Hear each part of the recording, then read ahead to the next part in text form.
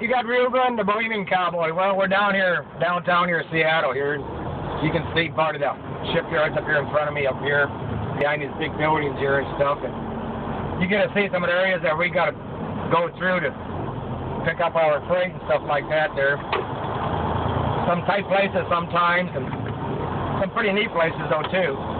And you get to see a lot of things there, but sometimes you got to watch traffic instead of looking around to see what's going on around you there too. There, the sightseeing parts there, but this is part of the downtown here, Seattle here, right off of 5 and 90 Junction here and stuff there. But can't see much about the shipyards over here, but seen the cranes earlier there and stuff there. But it's all behind the big buildings there and stuff there too there. But you can see some of the areas that, like I said, we got to go to is pretty narrow and tight, and a lot of city people around and stuff like that there too there and everything there. But that's how some of the areas we got to go to get your freight there.